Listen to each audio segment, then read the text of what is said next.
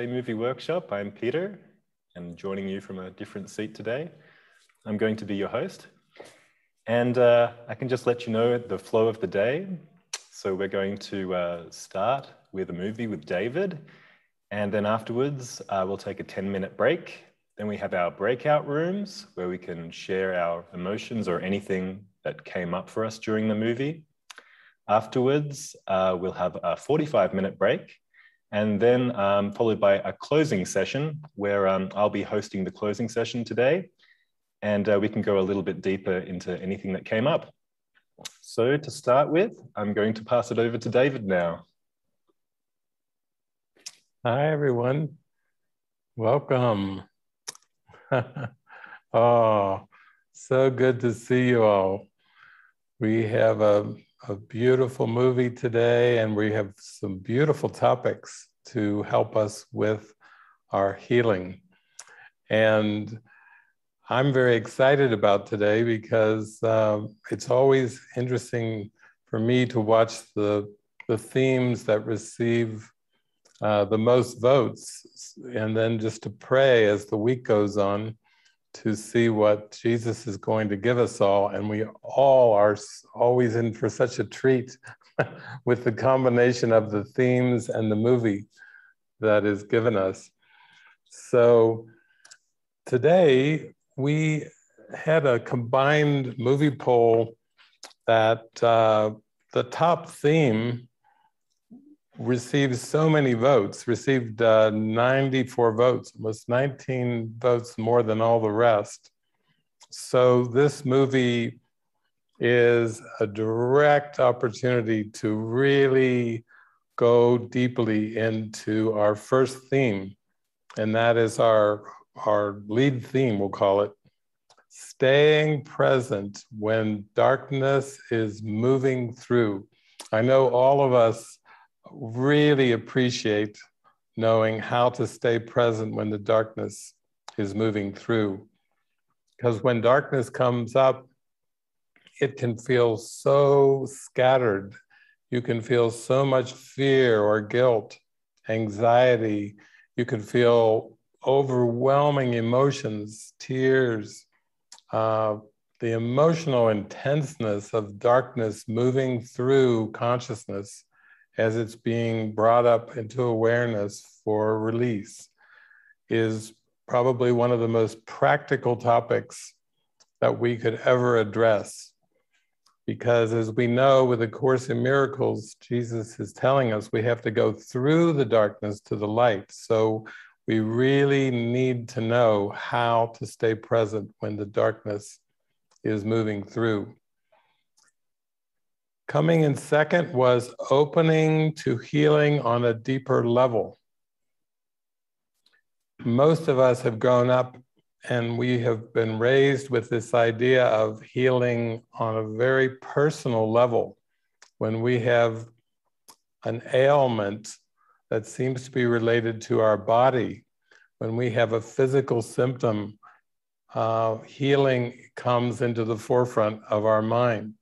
When we are struggling emotionally with depression or anxiety or panic attacks, then healing is something that's on the forefront of our mind.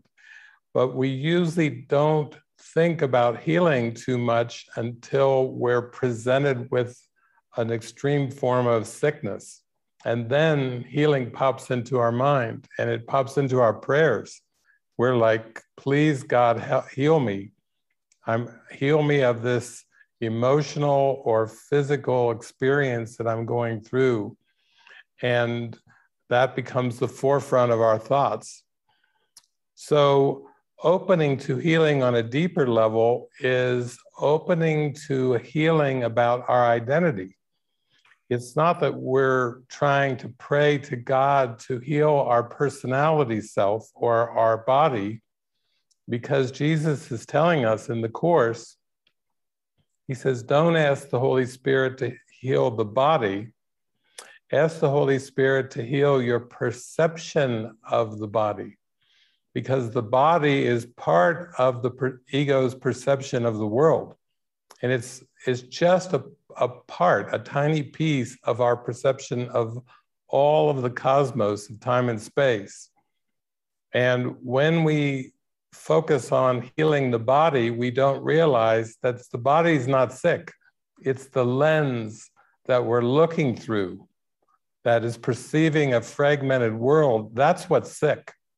Our perception is sick because the ego invented our perception.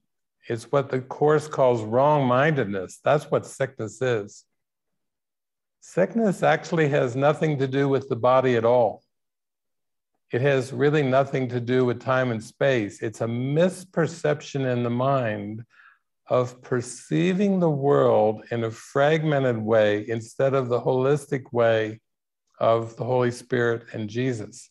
So when you pray for healing, that's what really you're praying for at a much deeper level.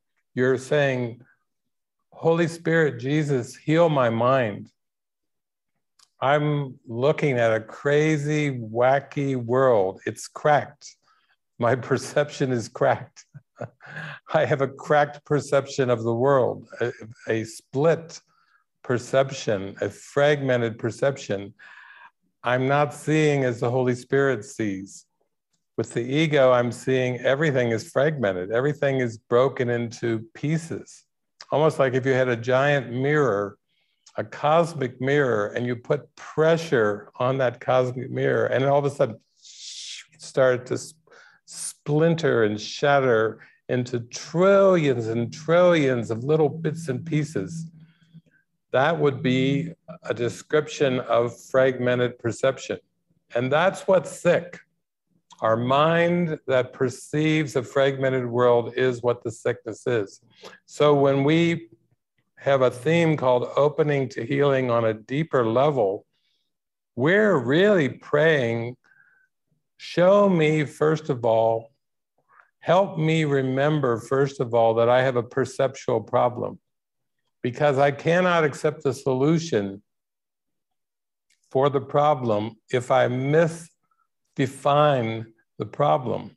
If I think I have a sick body, I am mistaken. My perception is sick.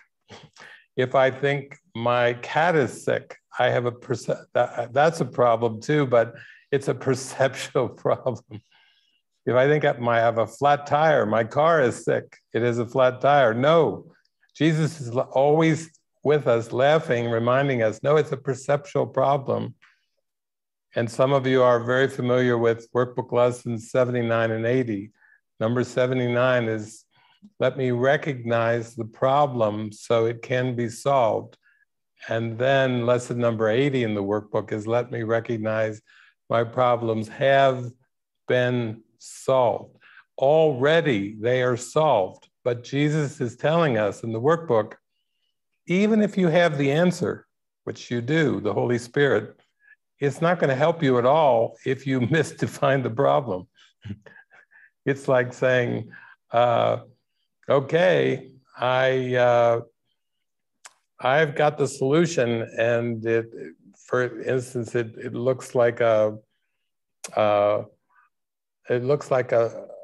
say a cylinder, and Jesus is like, well, even if you have a cylinder as a solution, if you have a square peg or a triangular hole, the cylinder won't fit in the triangular hole. You know, it won't do you any good.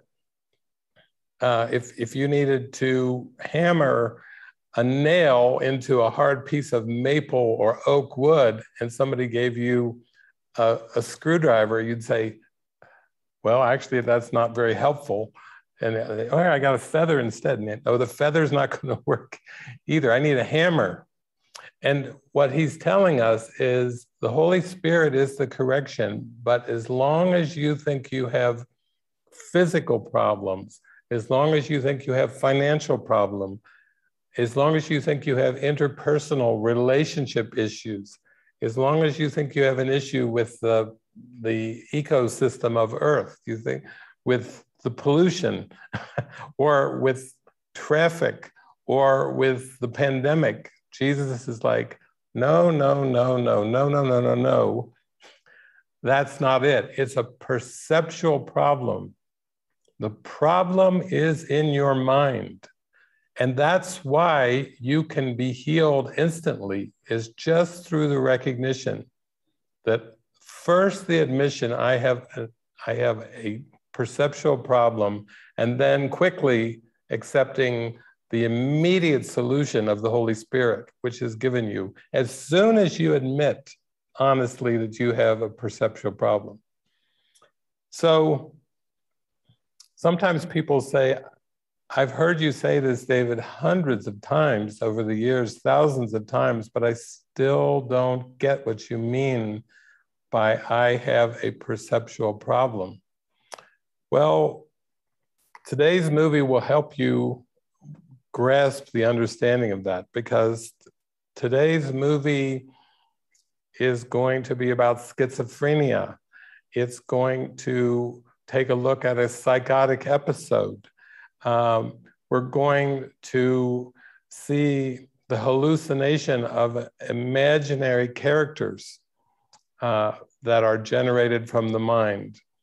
Some of you may have even heard of multiple personality, which is technical term is DID,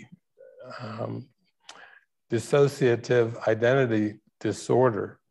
And in DID, what it is each of the alters in the multiple personality perception, each alter has seemingly a mind of their own, has its their own physical characteristics and so forth. If you've ever watched the movie Sybil, or what was the one that came out more recently?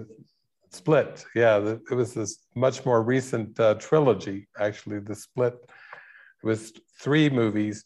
And some of you know Bob Rosenthal, too, who's the co-president of the Foundation for Inner Peace. He's written some beautiful pieces on DID as it relates to A Course in Miracles. But the entire projected world is an example of DID. All the characters that you perceive in your world, including the one you think you are, each seem to have a mind of their own, thoughts of their own personality, their own personal history, their own ambitions and goals, their own emotions. And this is what I mean by a perceptual problem. It's fragmented. Now you may say, David, I have not been diagnosed with DID. That's right, your character is part of the DID. Your dream character is part of the dissociative identity disorder. You forgot that you're the Christ, that you're spirit.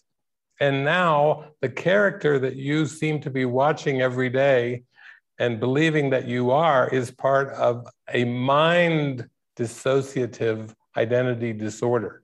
I'm not saying that you personally are diagnosed like Sybil with multiple personalities. I'm saying the sleeping mind that has forgotten that it's one with God, that has forgotten that it's the Christ, is going through a dissociative identity disorder, and it has dissociated the Christ, and now it has accepted an egoic substitute called the personality self and the fragmented world as its identity. So this is a major identity distortion. How major? We can't even imagine how far the fall from grace of being one with God and then perceiving yourself as an individual identity. We did a little skit recently, was COVID. What was it? Concept of vast individual delusions.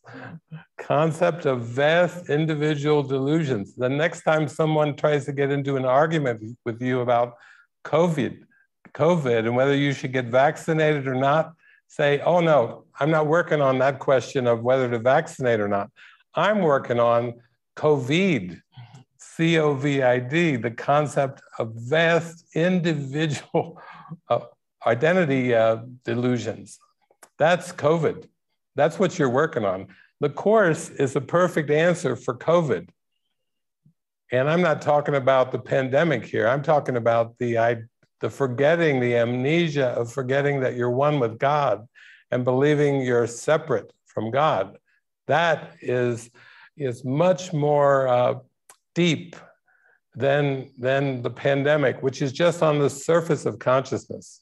So don't get distracted about whether to vaccinate or not. We're going much deeper now. We're going into the identity distortions. The third theme in the poll is committing to the Holy Spirit, listen and follow. And this is why we're just emphasizing guidance, because guidance is your direct link to your higher self and to the Holy Spirit. Guidance is the most practical tool to help unwind your mind from the ego and release yourself to remember that you're the Christ. And that comes into listen and follow. So we're used to listening to many voices. We're used to listening to maybe family, friends, coworkers, bosses, colleagues, children, parents, neighbors, and we listen to what everybody has to say, and then we have to decide what we're going to do, usually after we've talked to a number of other people. This is not really a good problem-solving direction. Listening to the Holy Spirit is going to get you into the awakened state in a very direct way. But if you're just listening to the advice and opinions of people on the news, on the radio, on the internet, or to family and friends that are constantly giving advice, you're going to feel very confused. And the reason you're confused is because it's schizophrenia. You're listening to characters that aren't even there, that are just acting out the unconscious thoughts and beliefs in the mind. And for many of us, this is a shocking discovery. Again, I'm not saying that you personally have gone to a psychologist or psychiatrist and have been diagnosed with schizophrenia. I'm saying that the character that you're looking at and all the characters you're looking at are part of a mental schizophrenic state, and that the sleeping mind, that is the mind that believes in the ego, is definitely schizophrenic. It is generating people and characters that aren't there.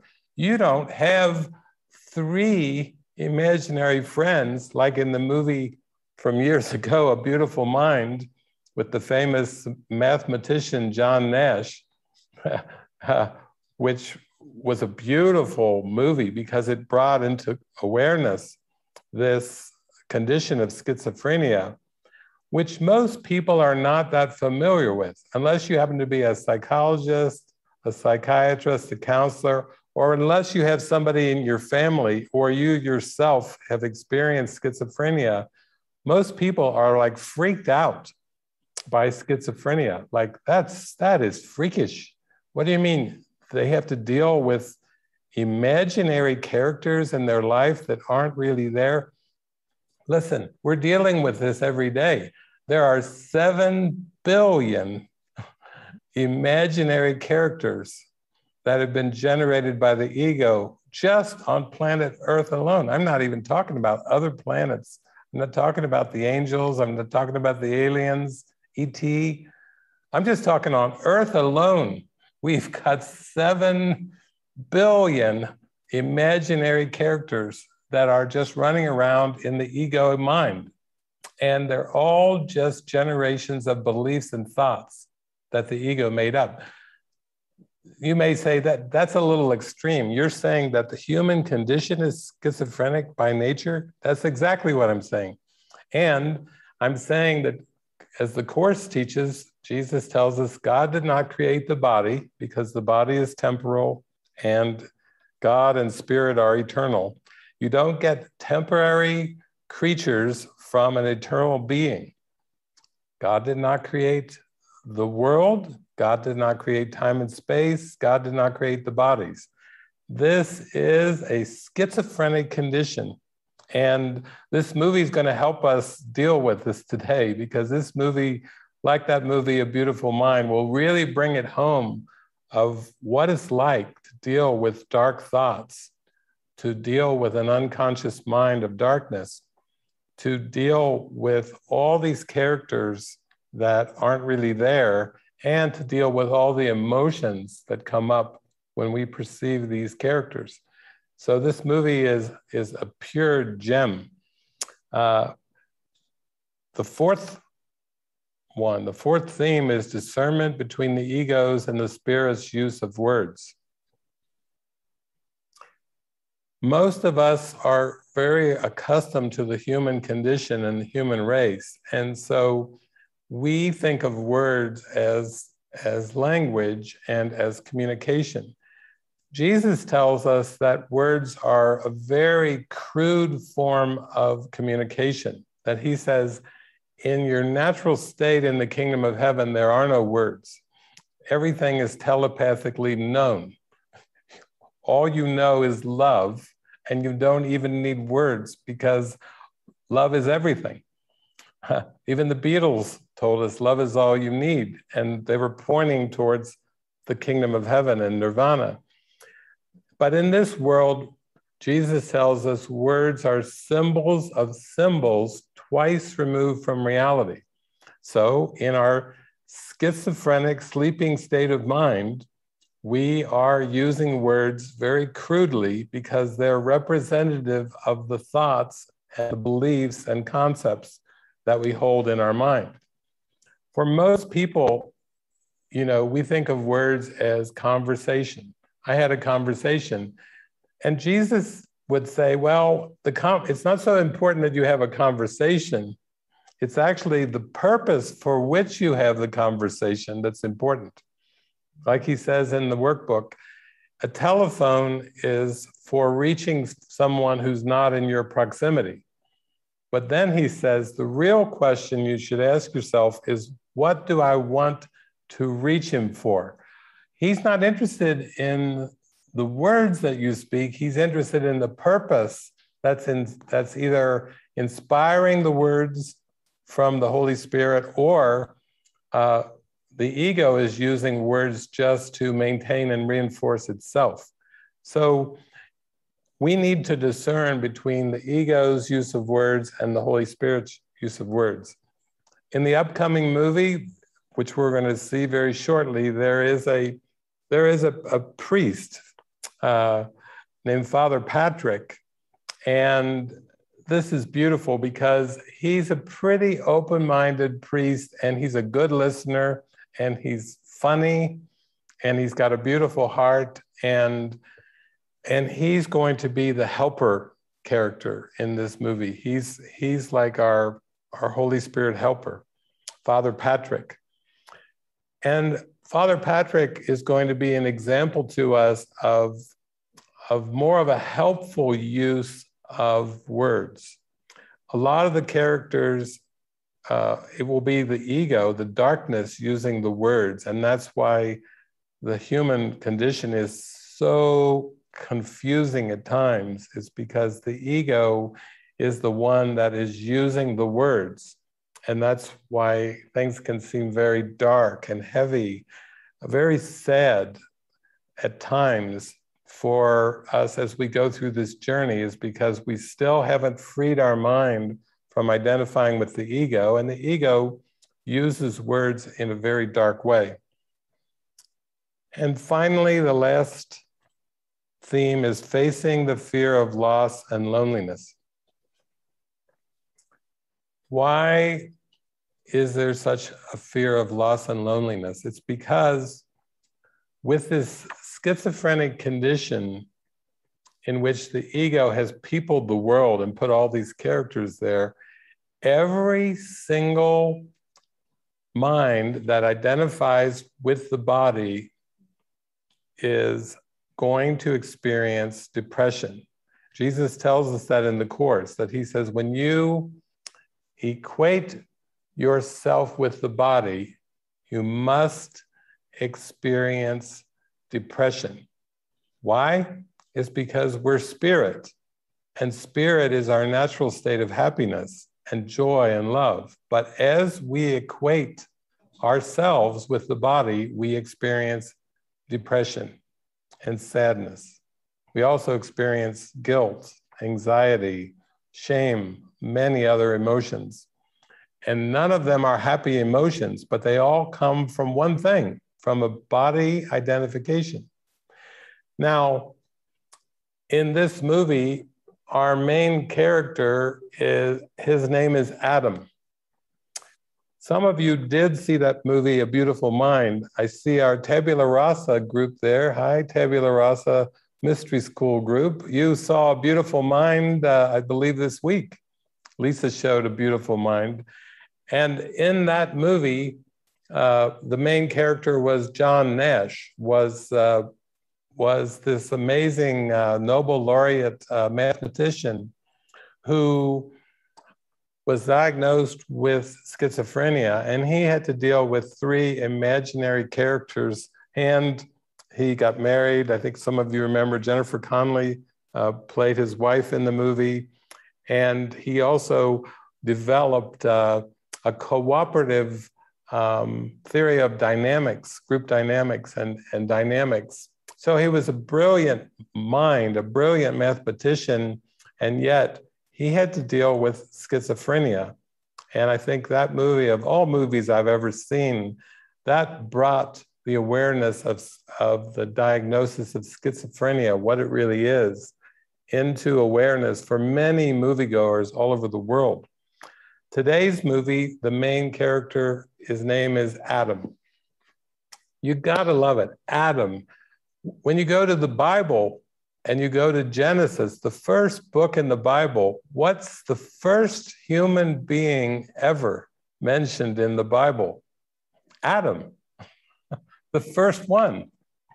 And now Jesus is showing us a movie where the main character is Adam. I have to say, I think Jesus is saying, listen, you guys, ever since the first human being, which was a projection of a false mind, God didn't create Adam and Eve. Adam and Eve were projections of a deluded mind. Because why? Because oneness is one. Spirit is spirit. Love is love. And as soon as you get Adam and Eve, and then we get all the begats, you know, begat, begat, begat, begat in the Bible, there's a lot of begats. A lot of procreation going on, a lot of children, Cain and Abel, and some of us know our biblical literature, it just goes on and on. Now we're up to 7 billion. Good Lord, what a schizophrenic state. We're up to 7 billion hallucinations, and no wonder we can't find the answer of peace of mind in the hallucination is because you don't solve schizophrenia by tinkering with the characters or by tinkering with the planet or the cosmos. You have to accept the atonement in your mind. And that's what the Course in Miracles is doing. It's saying, oh, I'm going to make it so simple for you now. I'm going to show you how to release the schizophrenia of the ego, all these hallucinations of characters that aren't even there. Some of you say, well, wait a minute, that's pretty radical. Remember, theme number 2 is opening to healing on a deeper level. What does that mean, David, on a deeper level? Well, let's just refer to workbook lesson 132. And if you go down inside of that lesson, you will see Jesus say the phrase, the sentence, there is no world, period. He says it in lesson 132. He comes right out. He doesn't mince any words. He comes out in lesson 132 and says, there is no world, period. Now, that's a good reference point for deeper healing, because if you're just trying to heal persons and you're trying to heal countries and you're trying to heal things like like pollution or the pandemic or racial tensions or sexual tensions, listen, you're not even close to healing.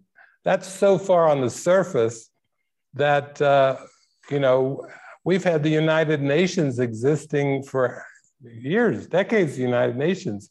And did the United Nations help us with our ontological belief in separation? No. The United Nations has not solved the ontological belief in separation from God. Has medical research done it? No. Have philosophers done it? No. Psychologists? No. Education, teaching, education is the answer. No. Nada, nada, nada. Education hasn't even made a dent in the ontological belief in separation from God. You want some education? I'll give you some education. Here we go. This is education. This is education to release schizophrenia of the mind. And while we're at it, we've already talked about DID and schizophrenia. Let's go for psychosis too. Psychosis. What is psychosis? Is a break from reality. When a human being is diagnosed as being psychotic, they tend to have experiences and visions that don't fit in the norm of the bell curve of the human race. And in this movie, our Adam, our main character, he's going to have a psychotic episode in his senior class of chemistry. He's in his chemistry class. He's going to have a psychotic episode where he will lose touch with what the world calls reality. But remember, what the world calls reality is just your everyday experiences as a human being. What Jesus calls reality is eternal spirit. And when you forget eternal spirit and believe that you're a time-space creature, that's a psychotic break, a much more significant psychotic break than things being out of the norm, the normal patterns of human being. That's a psychotic break from reality. And I'm talking reality with a capital R. We have a bad habit in this world of referring to reality as time and space. Even New Age teachers, even teachers who teach The Secret or manifesting, they will teach you can create your own reality. And they're referring to reality as the perceptual world. That's not it. Even when people say, well, that's a new thought thing too. We can create our reality. No, we can't. God is the creator of reality. And A Course in Miracles in this sense is not New Age at all. It's not the slightest bit New Age, because the New Age teaches that you can use your thoughts to create reality in time and space. And Jesus is saying, quite frankly, that's impossible, because spirit's already been created. It's already perfect. And you cannot create spirit in form, because spirit is not form. Form is of the ego. If you're concerned about whether that's pure Course, go read the Beyond All Idols section of A Course in Miracles, where Jesus says, God knows not form. Ooh, we can put those lines together. Beyond All Idol, God knows not form, and Lesson 132 inside of it, where he says, there is no world. Ooh, you can start to realize that what we think of as the human condition is a schizophrenic, psychotic, DID experience, if we use those terms from psychology and psychiatry, and it's in the mind. We're not saying that all human beings exhibit these characteristics. We're saying the mind that perceives this world of linear and time and space, yes, is psychotic, it's schizophrenic, and it's DID. And I could go on. There's some other ones too, but I'm just going to stop right there. I don't want you to be too depressed before we start the movie. Remember, this movie's about happiness and joy and healing, but I'm just kind of giving you a context.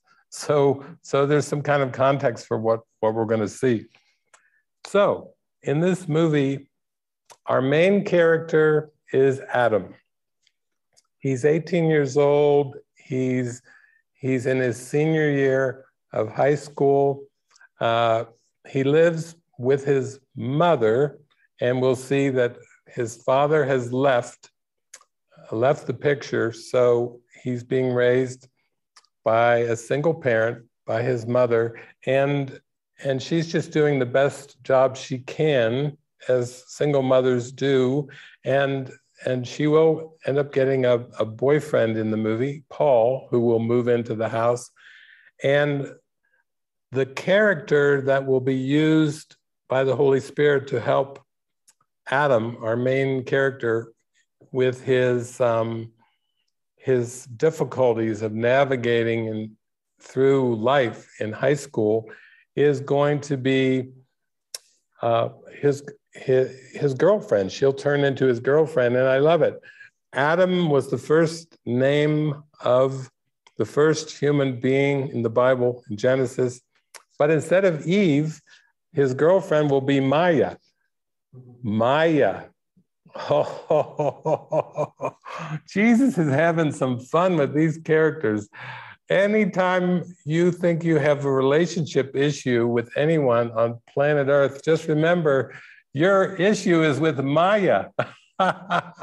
This is too good. Too good. The main character is named after the first human being ever, and his girlfriend is named Maya. And Jesus he thinks this is a comedy movie, but this is a very deep healing movie, I will assure you. And then his mother, her boyfriend Paul, he's kind of an interesting character too. He's kind of like Paul in Christianity, Paul in the Bible. Some of his theology wasn't always so good. Everybody were a little concerned about Paul and his theology of sacrifice. But actually, we have a Paul character in here, and this movie is about exposing private thoughts. This movie is about exposing secrets. This movie is about what do you do when the darkness comes up and you start hearing those dark voices in your mind that are always putting you down, that are always telling you that you're no good. And then on top of the darkness coming up into awareness, which is a major issue that everyone faces on planet Earth, he has three imaginary characters. And one of them is called Rebecca, and she's very kind of airy-fairy. She's kind of angelic and new agey, and she's always super positive and super loving.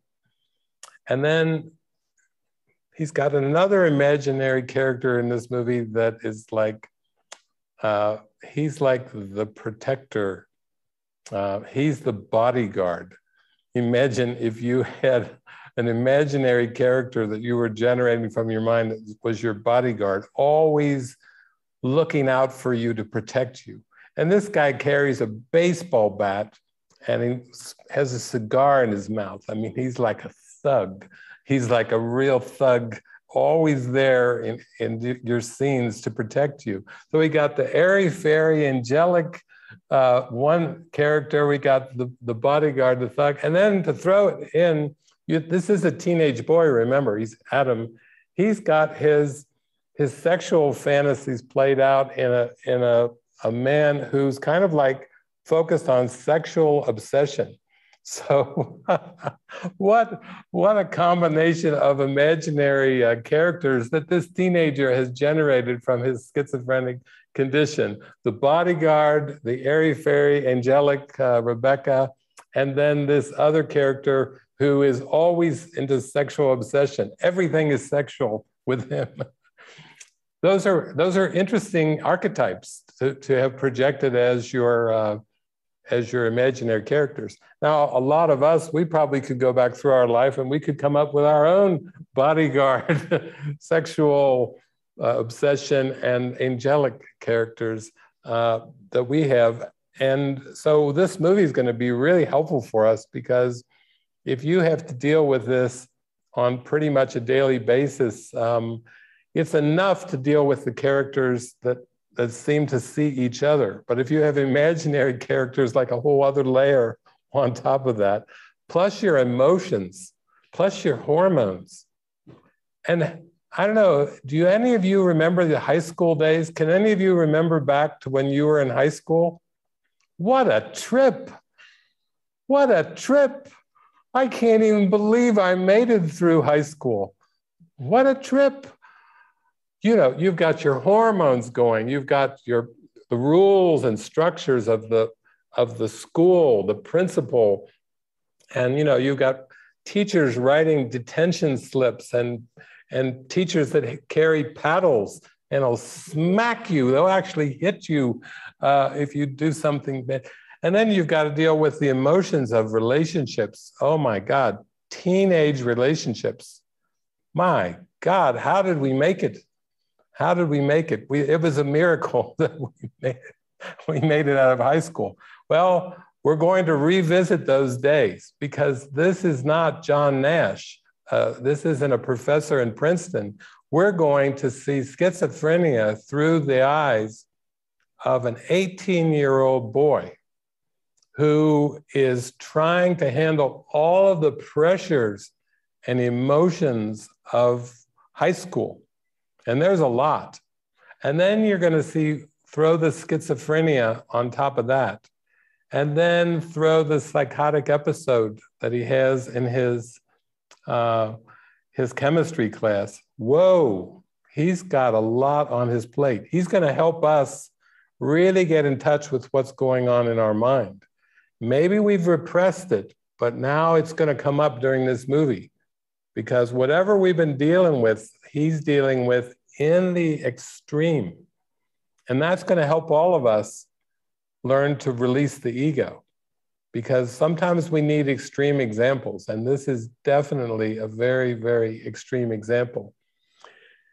So today's one of those movies where you definitely want to keep all of your fingers on the carpet, because the buttons are going to get pushed today, because you're going to be watching a teenager who's very witty.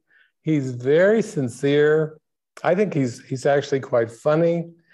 You're going to be able to relate to this main character, Adam, and he's going to show you what's going on inside of the mind. He's going to act it out for all of us to help us get in touch with whatever we denied from awareness. He's going to show. I see Maria there. You've got a son, Augustine. You know what teens and young children go through, and because you deal with it with your son. Well, now you're going to get to see this acted out with Adam and his relationship with Maya, and his relationship with mom, and his relationship with her boyfriend, Paul, and his teachers. This movie goes after peer pressure. You know, if we thought it was hard to fit in high school, imagine having schizophrenia and feeling the pressure of all these eyes looking at you like, why are you so strange? And why don't you fit in? So he's going to act out for all of us, all the intensities of the human race, just for us to have a healing. So sit back, enjoy the ride today. I will come on for some commentary from time to time, and let's let the Holy Spirit unravel the whole human condition today. Let's take a ride for all of us, because when one is healed, everyone is healed. And when we go through and face the unconscious mind in a direct way. It's intense, but I'll tell you, you come out on the other side of it all and you're smiling in the happy dream. You come soaring with the Holy Spirit into the light, and you leave the darkness behind forever. And that's what this movie is going to help us with today. So enjoy the movie. I'll be